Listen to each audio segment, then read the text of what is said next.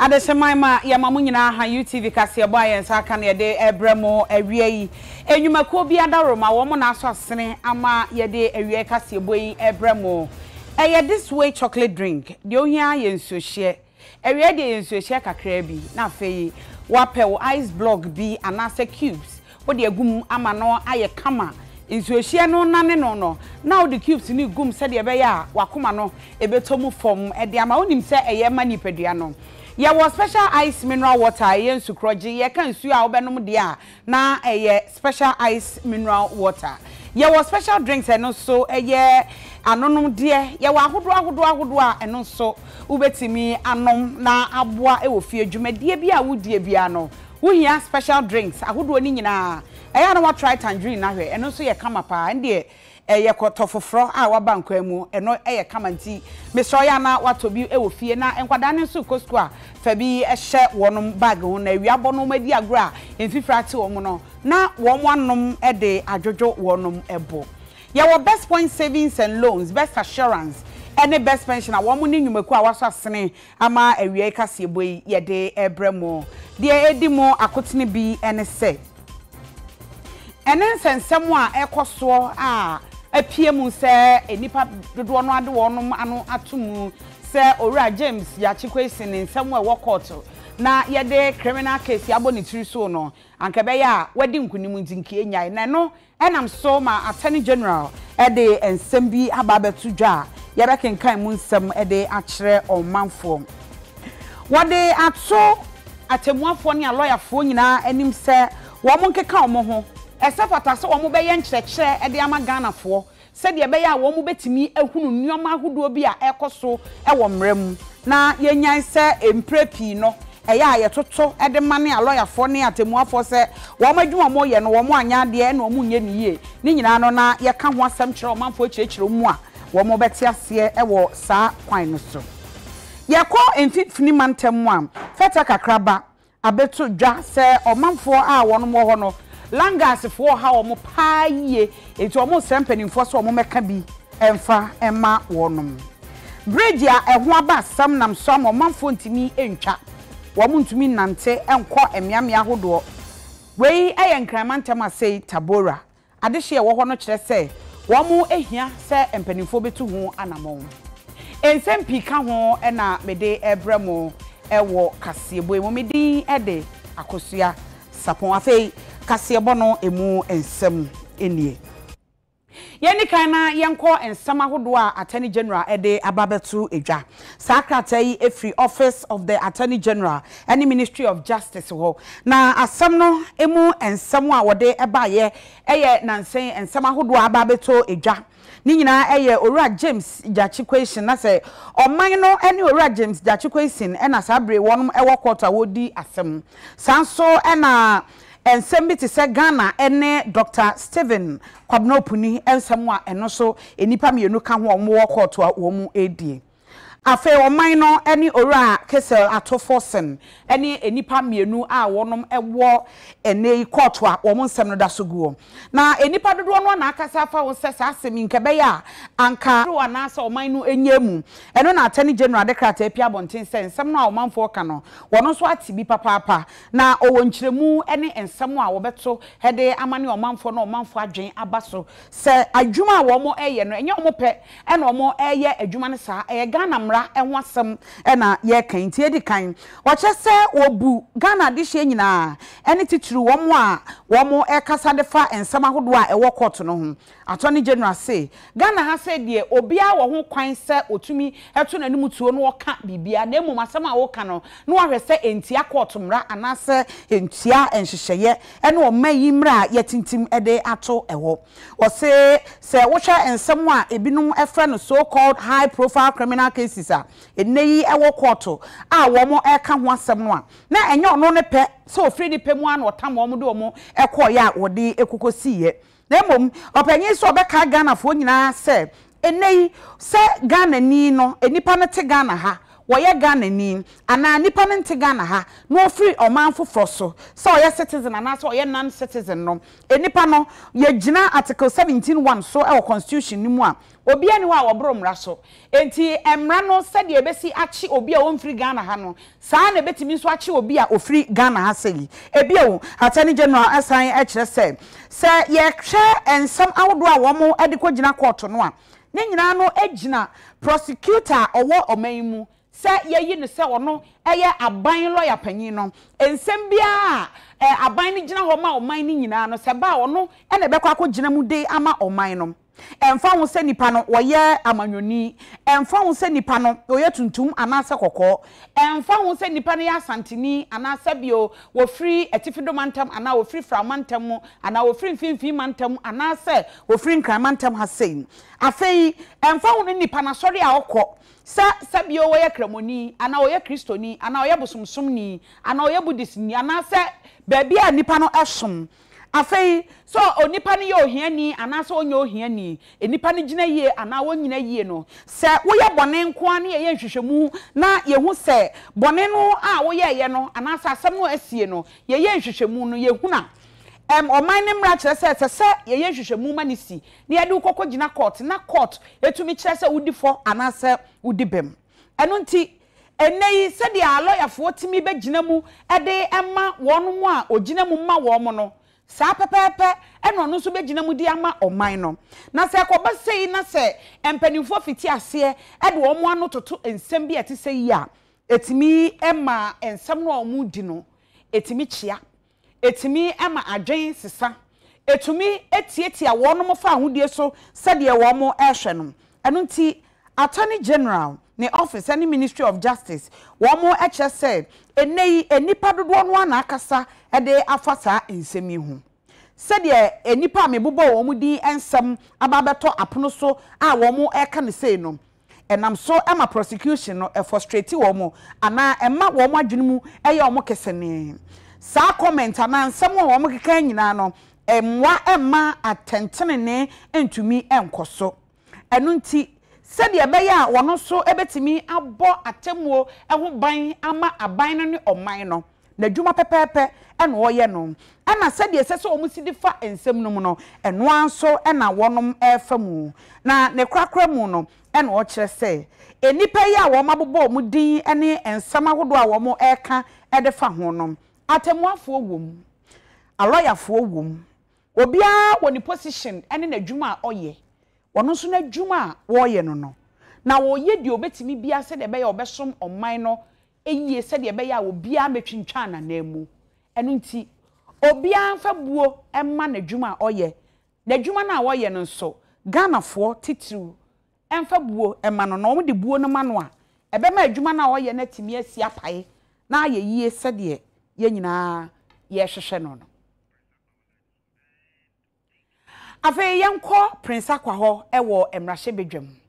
ababeto dwa se ene ukọ emrahye bedwam enka ne mampanyi John Dramani Mahama Owura Johnson esi edu nketia ene empanimfo a wonum edi opposition amanyoko NDC anim womu wo emrahye bedwam a womu nyina ahye fufuo edien ena ekoso ewo ho na emanwe mfi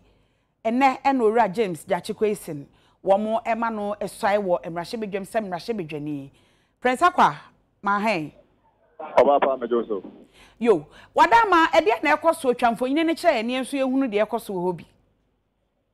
yema Ghana fo nyina kwaba asana to fa ne de no na meka ne se kan aboni nyina no entino yentumi san yati enkobi na Owura Jachikwesin ene se de emra no ema akwanya no omokoto aba ne ewie ya wadi kan akeka ne nyina no meka se sa so de man kon se to correction ne nyina ya pon no be pure machine of the Speaker of Parliament and the man for a clerk of Parliament when you know be share no na o hwe enipa ITP abiti mo ha no say the public salary makers are funny the supporters of NDC and regional CBA na wo hwe say the mama for the anichi edu wura chamber no mo de pa na say e ja o mo kwa na anka any ceremony jamani ade be koso ho no anka me say me say ade so na me say anka so say the kwa de pra e be form na speaker aswell in and after woman of pine was transferred as a member of Parliament. Na Uri, Uri are 24%. Oh no, yeah, minority leader, and also the new added to Ja. actually mo say madam wasini akonya kase we ya wodi ama me na ene ye nyina ye de ani ehu owura Jachi Question said ye nyina agina to omra so Jefie ha me say emri bi say ya no ye enso goduru mpempenso bi no na afi ye twen abo so e wo course but the same say oblemanya supporters ni bi omo de ani geni ahun ka e de ba ya o hwe minim say me say describe no afa isan say o hwe ani je na anwuma e ko na ene ye ti o chasokoku aha nisika bi minim sika kra ekopi o se bi chasokoku e wo no nko nisika dia obi ntumi enkyere ma me ne nkasa because we ko hwe the euphoria the enthusiasm omo de bae no afa ano ejen oba mo akoba de ba YouTube so mejo so afa ni ji amode bae no minim se general election kwanka mi hu se ne jo ti enkyere ma ahye mo sa kutu pasa me patrol before but make answer your question me catch all the way for you na say this is just a little demonstration towards 2024 election year babebano. We are new to every now Osha gallery hall. Osha himfo for 4. I'm bet na hati. There's also who say about we dear. Chazopoku or 100 million cra what dear, not the cheaper fat and our fanso. And then they are to them and Yanko now Siko Jaya Gahad and Kamamo Betty. Then I prepare a fire by money, member see. Ya boy and tomorrow na bezira he nko my kwanya nka parliament nko mo medi e na wa we nka krebia e say that's of focus ga na e ye di I think for na mama who say si Ghana for enya about sika o ya bo eju awo ye nti ku fa do hwe yi ne ndi fo nyina mo hwe yi ba mi ani ala ne hwan mo bo so mo ba na o mo hwe no mo so mo ba e mo ba ye hwe na fu so ma nya hwe nti ya prepare mo ye ba o mo pa I have a school magazine. I want to take my gun for your bed. Yeah, I try my dear. Let us be brave. We are John the man in Mahama, every team or Hamis, we are Johnson, a student at here, and it will be movie. We are Professor Alabi by after Professor Genano Boku, running out every PMO. And you know, party in phobia, more and this more. What can be a woman, Ashmore, only greater courage and Hamis, or no, Udu Manimo Hamis. Also, every PM be our Hanamo. And when folk could them buy an idea, yet we know and another mind him for what you see. I send off every PM or Hamis or so. Fantastic. And when folk could buy an idea, just say, meaning general election, no crowd as a winning year. Ebian can you to me about raising you and a jabo right Jachi Question. This the benefit not tomorrow. I can say, oh yeah, the member of parliament or representing the good people of African of Ijoba. It will be near not sanity. I will show you if you had me say and then anybody who wants to say which group picture. Near who draw and you're near him for 4 hours, for any supporters maybe may not for a new instrument and it's a good moment. Yo, Prince, yeah, better say any amanibo area busafo we century Prince Akwam Rashebe Dwam Ora James Jachi Question any said ye sequena yenti said ye na de no ene odewo na ewo makoma mu a epia bonten wo Rashebe Dwam woni bi.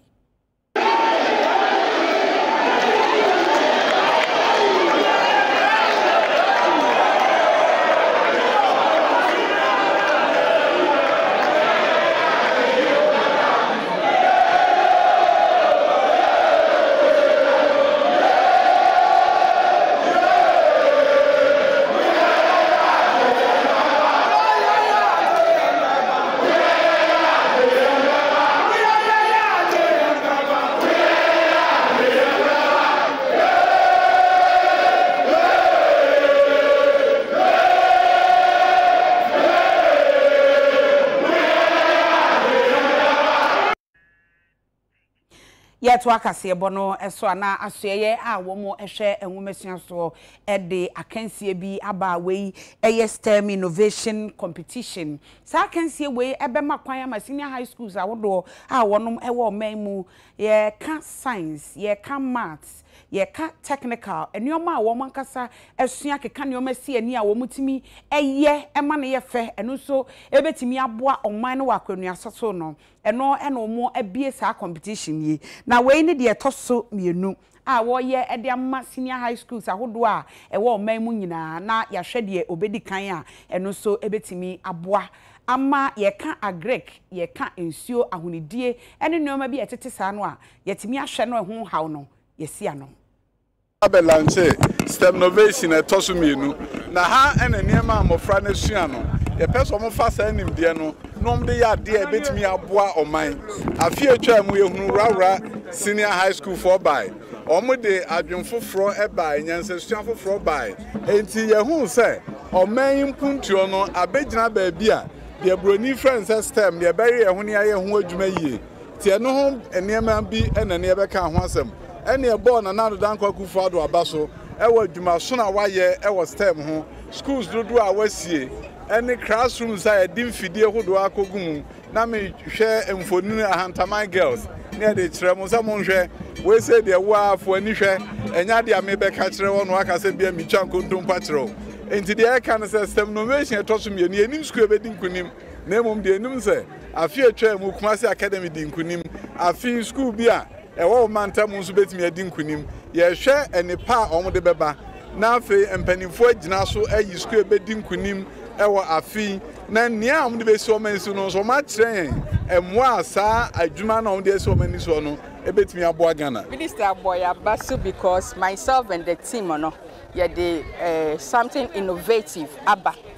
education space because you share free senior high school aban etua sika kohoye and I share aban sika otua na ye mpese sika na aban tua eco waste no enu na ye did something innovative eba ye share ye education system na ayefuna ye pese ye did something practical eba because enyan kra ni nyina na tumi eka brofo erate it say ye did something practical eba ankra no be ye innovative omo be develop projects e dey aba it ye did something practical by our friend says STEM and then innovation to say project be a we develop keke but project no at the end of the day no I say it to me a solving issue our community and I say we society so that at the end of the day yeah let's say industry players ebe adapt sa project na nkra no e de eba no na ye to me a commercialize na enema bebria ye krakra e wa ma no ne no e su betwa na ye students project no ye to me they are solving community and a societal problems. Really looking forward to this year is tripling the amount of schools involved. Last year we had 97. We want close to 300 schools. And when we say schools, we mean all second cycle schools from TVET, secondary technical, and the ordinary secondary schools or the grammar schools. We are looking to have people truly use STEM to innovate and to change our trajectory as a nation. So part of our theme is future-proofing socio-economic transformation through the use of STEM education. We want our young people to be the ones who will guide us in changing our fortunes and our future. So that is part of the process here. Our 3 topics for this year are urban gardening, effective use of electricity, and clean water. The reason why we are choosing those is that industry and our students and our society has told us that those are 3 of the most important issues facing as Ghanaians, and if we can use our young people and in partnership with industry and in partnership with the Ministry for Education and other partner ministries to ensure that we go ahead to solve these problems, we will go a long way again to future-proofing our socio-economic growth and making Ghana the country that it should and can be. Ye kwa ahwane so ebio na yakotie nsemu akoso e wo court ene na e wo se owura James Jachikwe ese no kopie mu wo court se de ne nsenie no esi etie ne hu se owo mrahye bedwam sen e na ekokosi ye yense ntwoni Philippa Atanga wo ahwane so ye ne no edi enkomo Philippa ma han ye nia o sen na esikosi ye e wo court ne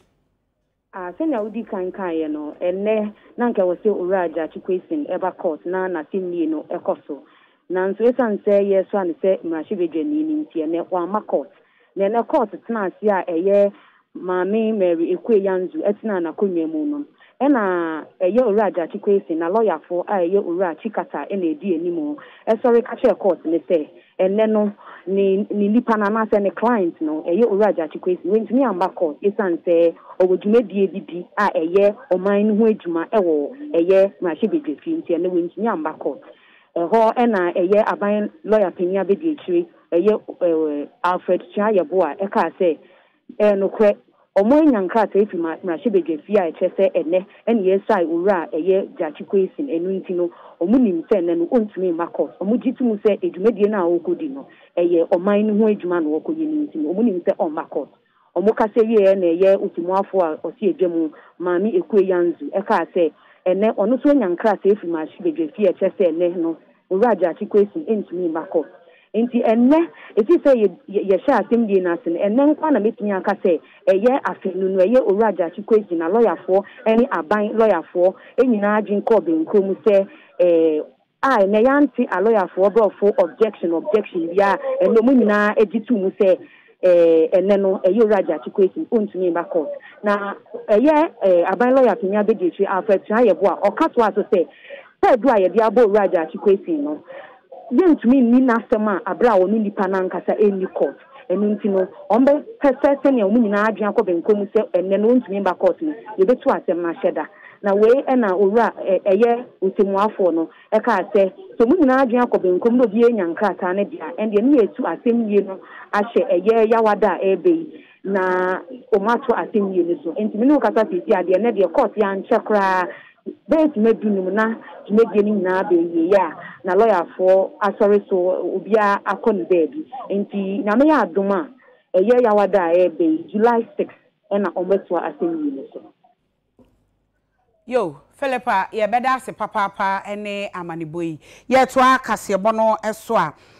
asante bantemo na no na eye Mother's Day eye a lawyer for ne atemuafo ntam kese anfie aduana ba ko bi atwam no ekopie mu se atemuafo maako miensa bi yekunmomo ewo omayi mu enu nti wo mo de sa da no si ho eye enkayedum na no no to nsa ede efre Reverend Dr. Kwabena Opuni from Poma no ede ensem ahodo betu dwa ekame aye se ono ene kokasa kire wo mo na ne nkasa ye mu no na o ka kire wonum se ede ba de na wonum eye de na omasua ede afri sa atemuafo miensa ye yi wonum afri wiase sa abrenimu no wo kire se ene wo hwe se de Ghana esi aye no a ekame aye se ye tietia nkrofo fa ahodie so ede no mo ye esafata se wo mo ebetimi aye nkyerɛkyerɛ na omanfo ate emra ase ene se da bia yetete omanfo fa ahodie so no eto obetimi atwa nsema ye bisa ne se mfie aduanan baako afi bia lawyer for ne judges no mu hia sei ya sorry se ne ne ya ye ede na yesua film anye bia nti se ochena obi fatuo kochi obi kunu se ne asiye ya eye beden sabre no ye boje so let the blood flow moja na nhwehwu judges ni ye kunkum wo na nipa bebre boje so na ye nte ase ba nei so obi say ya sa nte anya bia ede na ye beye na ne ye kan se wo mo ba association for na di ade na anim no ebra so se asori achi no wo peja de no obroni be kan say human right education legal education beyond law school say say wa obetumi akọ law school na unimra no nti say bi okrasi ni bi awonko school na mpokro ye kra chini na unimra no a obi sisi wa na osisi nti ye hai say nipa bebre wi ya asema ya say de court no abodua asema ya say de court osime de kwa asori mpaebo fie but ni nyina ye obroni beka say legal illiteracy ni ma ye nim 41 years ni ye nim 41 years achi yenim nti sa human right abuse so no eda so koso na ne ayesa srebio ni say ye wuranom lawyer for ne judges no eya konkrofo bebre trim say wo asempa na wo de court a sabio ase ye nkwala so mu wukura butubutu wo e wada kama ebi mu dwene say lawyer for no ni sika ye nko omo say wo bre omo agigi sika adwene bi wo Ghana for trim a obroni beka say they must redeem their public image. Asante Mantemu president awoda aloya fonkabo muku ano ene owura Kwame Owusu Sechere oni UTV nsɛmtwerɛfo kasai atemu adwuma sɛ pɛpɛyɛ bɛyɛ adwuma ɛna nam so mo hwe omo ekra anase omo nkwa na yɛhwɛ dwumadi a omudie ɛne that time no ɛma na ɛkɔso ɔmanum na omugina pinti na omo yɛ sɛ dwumadi a na ɛtesa na nipa bi ɛfa sumase yɛhwɛ omo nkwa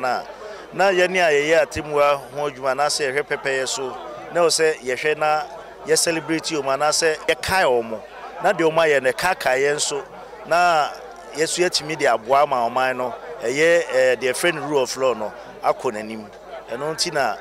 yɛpɛ sɛ yɛyɛ saa nkae domi da bia na yɛde ɛkyerɛ amansan afe yenko biona yene yense njroni mo yaro endi enkomo emisane say he no we nya nti ese eyi won mo a wo mo ma buffer stock enuane emo mo de year school feed na na so mo de eboa ma school ahodo no no aduane mo mo no wo mo de wo mo kete nyina akọ so mo koda ho so mo kotena ho ade property no ye nko na ye ne no enkasa moro ma hai koshua bibi aboko de na me adom bibi aboko baby a wo yi de na esi chechire mu e we hoye buffer stock for officer e work cantonment ho na me wo sisia na asemasia ne say omo plus senior high school SHS school in Niane no omo na omo say infie menu ni a omo start to government contract omo supply secondary school ahodo in Niane no omo supply infie menu ni omo nti omo ka nti enne dey omo asise omo ni omo sense gas cooker ni pass ni bibia obia de ne bag bae omo ababe na omo office wo say until say dey omo sika be mom no enya ade omo betu omo na free office wo na dia eye omo ya pa ni say omo ayeduma omo ni aban ayeduma infie mienu untu anyeka aban di sika ne bae na say sika aban si wotu omo almost 90% sika kokoka buffer stock CEO ni sano o si omo susu buffer stock ni ki bank ka nti ono di sika na akwakotua ama bank no na te se we ni sika no akamu asosu eba ni sano mu nya sika nkofa no ma nkoma SHS fo no abanya sa akwakofa nkrofo bi a ono wotu omuka omo supply school no imiane we kwa na ma akombo bufo kra nse until say aban beba no ju omusika ama omo no omo de omo nko bebi a omo ni aban ni sembia omo ni omo aban ni bibia hwehwembia de omo ma ni say omo sika nyoma omo supply ma school no omo fa aban fo omo sika ma won ansa na omo afi ho kimi no ka say omo gu ha bebre free bebre Volta region Donka for Ashanti region no fofo na ka ho omo abeku for stock office wo cantonment mami mi say won say na wo ka say omo ese sika aban tuama omo esese nko omo saka omo de no omo de akotua bank ka eno no omo na ka kire wo ana say empanimfo no na ka kire wo omo na omo ka kire yin nti de omo ate no aha de omo kan no no wisu yan so isanchofo ye wona ya pressure ye ni CEO no be ka say ya so ma ye you read them why secretary ni say oni ho you well ho so oni ho ye na ye gu ha ya ye nya pani ni ti ono so de obeka kire yin ti dem ko fon kan ne be fa ne say ye te kwa fa so ne be kasa ye so ne o mai okay yo ejanie moro koso ai na hwe se ye benya mpanimfo ni bi na wo mo so atimi a chechire mu se de ya tie sa na tie ana se etu o mo kana ye mfa masa no wo hwe se de emfonyini ni si kwa wo mo e de wo mo bag wo mo de ade o mbeda so bayire mehu bayire ha bayire ne da ho no e na mehunu gas cooker ibi chance a wo mo benuam bibia ka ho a wo mo de aba ne ne wo mbeda pa wo ho wo mo abo mo ho se wo mo e ba beda e wo ho we ye cantonment buffer stock wo mo office so wo mo si yentu a wo mo ka na wo mo anya ne nteye se sika aban de ma wo mo no wo mo de akotu wo mo bank fo ka na wo mo so kire den wo mo susu nye nipa ni bia na nti ene se wo ma park wo mo ne oma ede ababete picketing we die wo mo da ma de achi wo hwese de wo mesi abo wo mo yi a yenya mpanimfo edi ana kyese saa na ekro no na we mu nyina no ye behwe se yensentro ni moro ede de ebesie ebeba na yahwefo eso etimi ate ye to akase ebo no eso a se de ababeto dwa se eneyi nananu a wo kopofo wo kopo no ya tum e close season nti obi ani ho kwan se obekopo mu no akwakoyi enam enye nananu nko a anase afarefo nko a na mumomo a omkuta subonto akese edi esi nsuo sukoyi nam nyina no ede tabona to so obre bia ansana wonum aye ne saa na no na osofo a wono ene hwe nsuo munam ene eho nsenkaye no eye onimunyafo Hawa Kumsen Mavis wode atu edwa se emomo nye ne sa amanyosem empre bebre na duru se ya bonse na wo de amanyosem afefare ho se kombede wo mo ene enyoma bi enhyeda enfra anase ense enti woka chom se mo nye na amanyosem de omo ye nyina no eye wo mo ye yenti e na omutu sa na mo yi eye close season no me se me enfa nye politics esa se abo esi e friend say abo ati ase yi efi afia hyase ni na ye sha afia si ayeko epui enye na aka me ma ha ye eti enam afarifo kochi omoton na hi omoton na hi o egwomu omgotom eti si eye close season a my fanye politics na say ye ka say ye bia ko me fa light nkwapo my fa DDT nkwapo na ye si o afa na obi akwakoto light foforo afa na obi akwakoto DDT grawa ma say ye bia ko na wode ko mi ka say gwanya mi won so obi wepo no so ye adwuma na wo ye sa na say police na say soldier chiwa na ye say how akom sine ha adwen bibi anka papa on chichire de sesi aye ka say ya chi obi wo buzia ya ko se ne ya ama no ye wi aye de na koto sisi aya epon wa atum ye nyina yenyim ma musa media no mo ana wo musa enyim de first no mpo wan shamra wa na ya me ya wa twen guso na wasambo a wa ye nyame no adwuma wona wo be penti we penti ho na wona ti hu ai flag afoforo na aze wo wi a wo bachi nyame no bogunsume na ne mo kwa su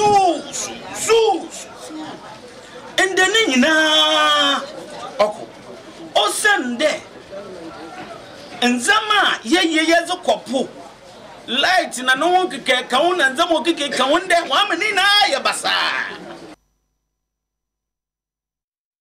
yɛmfa ni enche sape man yɛnya ne nte yɛsɛ ɛhyɛn bi a ɛnam fish gum bebre ɛno anadwo egya tomu ama na hye na ɛnyɛ ka kɛkɛ no mo abɔ fish no so aben fish a yɛde ato gya mu de na wɔn sɛ bɛn na bɛbɛn ate sɛ de yɛ toto no na yɛwɔ Isaac Asamoah ɛwɔ phone no so a yɛne no bɛdi nkɔmɔ Isaac ma han ya baba bibi abɔkɔ de Kamia Tomane Mompai Bobby Aboko. Yo, na car no say ne tibia mu te say. Ayo, really, better was na Masanso Chiatifuni na Adiaba, UTV from Tobreka Semoso. Na Enya Gropra, the tibia was the Asset Gropea, Aya Hosemi Papa. Nalina Mono, a Enra, and Asemi, she and Renmre, a free a non crow, a cobo non do honomano. Eye kaka shepa eye tanka ka shepa ibi chenchen pa alotu eye fish ahodo bebro eye 100 bags sa odu omufri chama obese di omo akonije na aweho sabene se wabra eye ka no edu sapema no eye ntia eye nsaka eye se na eye ka no exhaust pipe no we wisie fimukumu a eba ejenam saye so ema eye and I'm saying, ma, I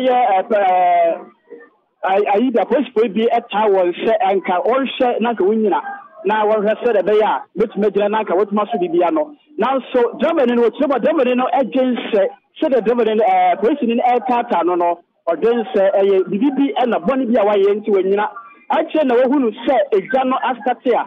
As she exhaust by Plumo, and I'm saying, so I'm a Germany show as if the Kerman, I want to say, pow. Just sound like a Sibia, a buyer, every Jacassia and part, and no more car road really free a year tema, and they could see another bear. Nabra, a Jan Ecosra Arsenal. Our husband said, Obia, one more number, and Bombardier so the issue of Duman and Kosiaga, and so Bombardier of prayer fire service for which Remua, or for an abayas, maybe a sanctum. Na fire service Emma do hon Edum Jako na wanyama enti wo bra say Edum Jako be do ho de na kire se tanka kasia ebe enam ahodo fish ahodo be 100 and over bags e air ko ni jane de asedre be area se wantumi enyem ba kokora ampa na ebra asem esiye no Germany na ochika no asem ebo no pufa kakra emewi ase no okolase ama empanfo ema no so de ne ko amasama ayalesabia na ye bobode epinche ho no wana wodi wonu ani kwatwa wisia bi ehuye wotiemu a Eyadi a driver ni nankasa na ya so blata kakra bi wobra polisi ni eye na adwen se odina na watumi anyina ma eba sa ejale tumi ehye kese pa ejo he no ade we ho sen kese pa na esiye papa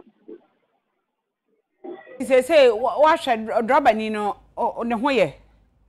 sisi ano mi kasai driver no wotire ma wo se ne ho ye kakra aha ne ho ye na wada aha esan se ade ne borgusa kakra aha wada kakra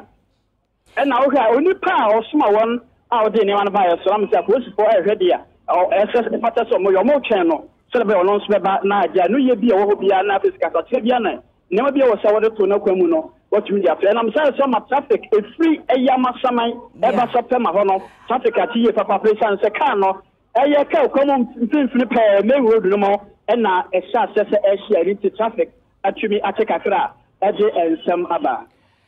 kasa mo akra me bebisa enti sabre no se de esi hu no saa no mo aye no ana se wo mo be ye ne de bio san se ekwan so eye baby a traffic si pa se de wo kan se akoso a esi no enti se mpanifo mo so mo eye ne dai wa bisa mu se wo mo be yi afiri ho ana de pa no be ne san se do so pa yabo mode ene ye se ye ne police ni ba ko bi ono na sabe no obo mode so odalete traffic ne ka sahodo no se de be ya traffic no enyina mu dodo babra ye no ka so tire mo se sabe jo nya bre ne yen ka se bebre ye se ka bisa no sabe de ultimi nya bre e ma ye ne ka se bebre nti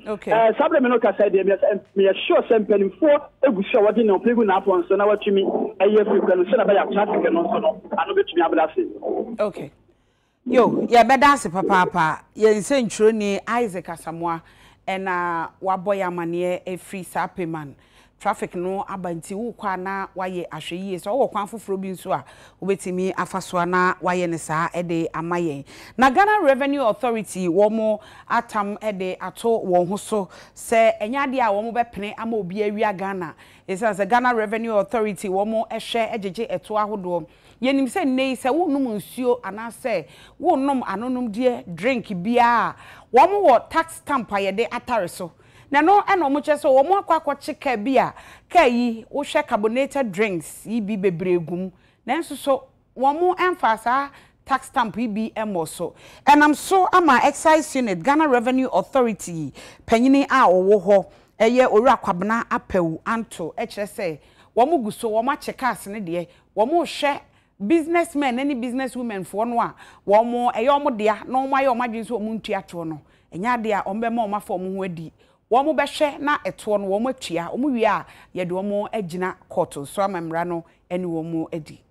wo se normally bebria na ya sesa ne GR ya sesa no every idwaso no next stamp nsi so anam beka ya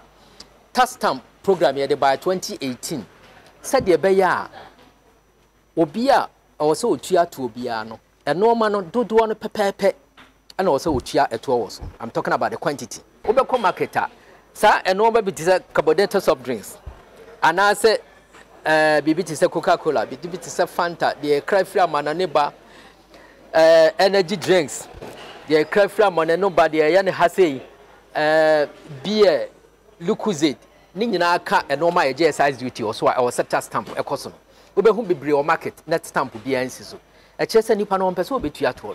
because what the stamp ni siso a na ebehunu eto a e wo se wotua entina mrebia na ya na yakwa pro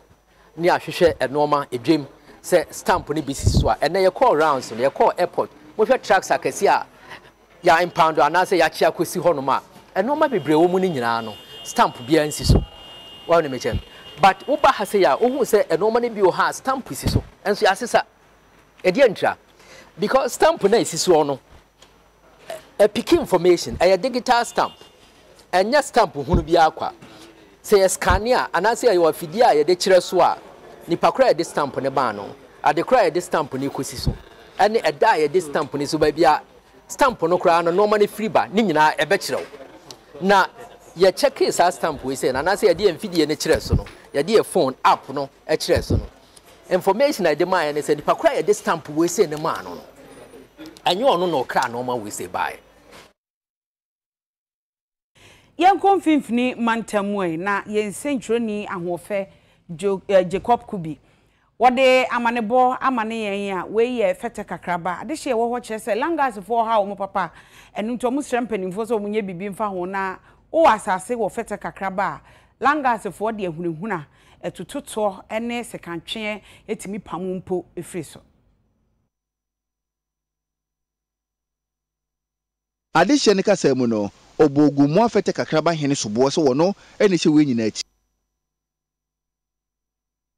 ade hye ne kasa mu no obogu mu afete kakraba hene sobo so wo no ene hye we nyina achi